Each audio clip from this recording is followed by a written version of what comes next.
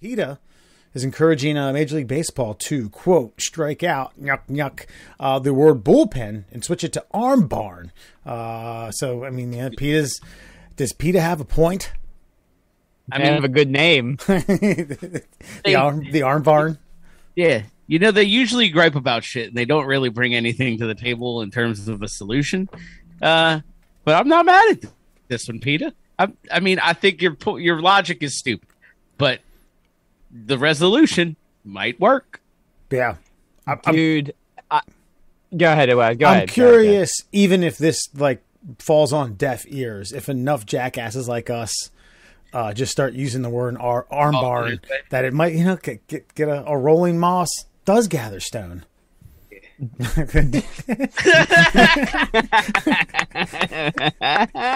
Well, that one certainly did, and I will be using that from henceforth.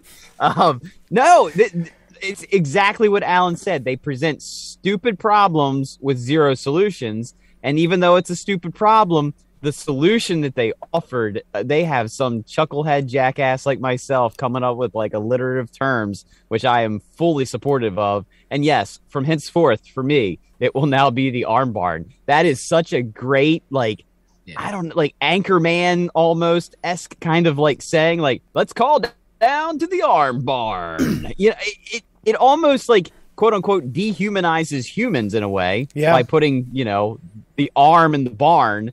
And then, like the guy isn't even need the guy. We just need the arm. And that's essentially what baseball is. We don't care about your body or what you think. We just need that sweet, sweet $1 million arm of yours to come in here and throw 3 strikes to get us out of this fucking situation. Yeah, that's it. It's glorious. And I wish they just shut the fuck up about all the other nonsense that they're saying, but they presented a wonderful solution. Yeah. Yeah, I 100% agree. Me and Murr, look at that. Fucking, you can cross the aisle, ladies and gentlemen.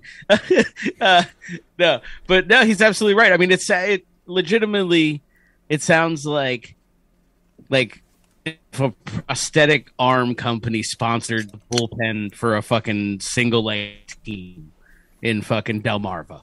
You know what I mean? That's what it reminds me of. And I think it's genius. I would love it. So arm barn it is. Like now wait. We're going to go to Camden Yards next year. Like me, you, Kelly, and Sarah. And I'll be like, oh man, fuck, looks like they got somebody up in the arm barn over there. And you're just going to fucking you're going to giggle. Right. You're going to fucking lose your shit. I'm going to drop that so nonchalantly. And you're just going to be like, wow, yep, perfect. And just to keep the feud up, I hope that Jimmy Seafood sponsors the arm barn. Yes, Jimmy Seafood. To kick it to PETA. Yeah, because they started that big like billboard battle with PETA over the steam crabs, and they did not relent. And Jimmy's made themselves like a national name by doing that. I did say that I hope that Omaha Steaks sponsors the call down to the arm barn. Is that would just be arm barn? This is your Omaha Steaks call to the arm barn. We'll be back after this. So good. Yeah.